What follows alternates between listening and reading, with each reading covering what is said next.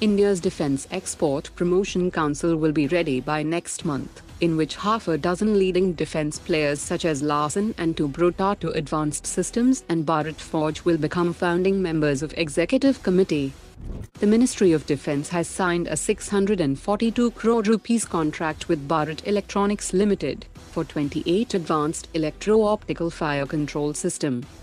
The Indian Navy has selected NewSpace Research and Technologies to develop its naval collaborative combat air vehicle that will operate collaboratively with the MiG-29K and Rafale marine fighter jets.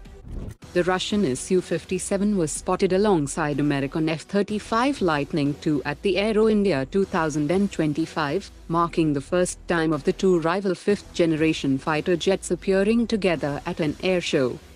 Hindustan Aeronautics will showcase the prototype of the RUAV 200 high-altitude logistics drone at the Aero India. Maruti Suzuki India has handed over 60 units of its Jimny SUV to the Indo-Tibetan Border Police. The DRDO has showcased the 300 km naval anti-ship missile medium-range Rampage air-launched rocket system and Belarusian ADS Talisman electronic warfare pod on Navy's MiG-29K for the first time at Aero India 2025. The first image of Archer NG-armed drone has emerged from Aero India, which shows it carrying out low-speed taxi trials. Hindustan Aeronautics has showcased both the Air Force and Army variant of the light utility helicopter at the Aero India. Brahmos Aerospace's new Lucknow plant is gearing up to start operations that has an anticipated production rate of 100 missiles annually.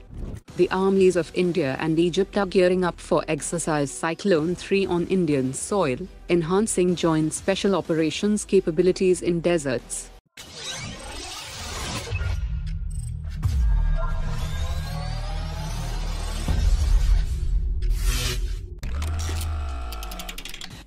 Two American F-35 stealth fighters have landed at Belarusian Air Base of the Indian Air Force and taxied past the Russian Su-57 fifth-generation fighter.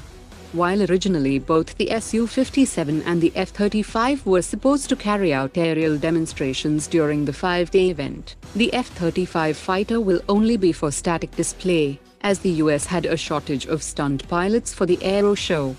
Russian officials have said that Russia has offered co-production of Su-57E variant with AL-51 Stage 2 engines, along with assistance to develop India's 5.5 generation AMCA stealth fighter jet.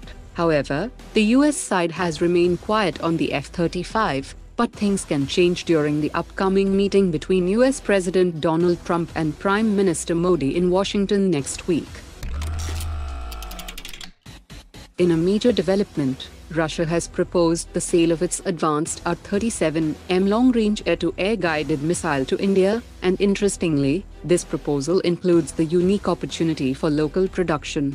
The R-37M boasts a maximum range of 400 kilometers, making it one of the longest-reaching air-to-air missiles in service globally.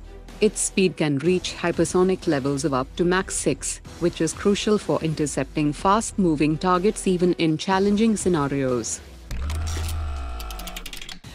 The Indian Navy has selected NewSpace Research and Technologies to develop its Abhimanyu naval collaborative combat air vehicle that will operate collaboratively with the Navy's MiG-29K and future Rafale marine fighter jet. The contract includes a minimum purchase quantity for a specified number of systems that the Indian Navy has committed to procure once the platform is ready. The Abhimanyu drones will use artificial intelligence-driven evasive maneuvers to bait enemy aircraft into disadvantageous positions, and will carry Astra air-to-air missiles, allowing the manned fighter jets to engage multiple targets without exhausting their onboard weapons. Today's top 3 comments.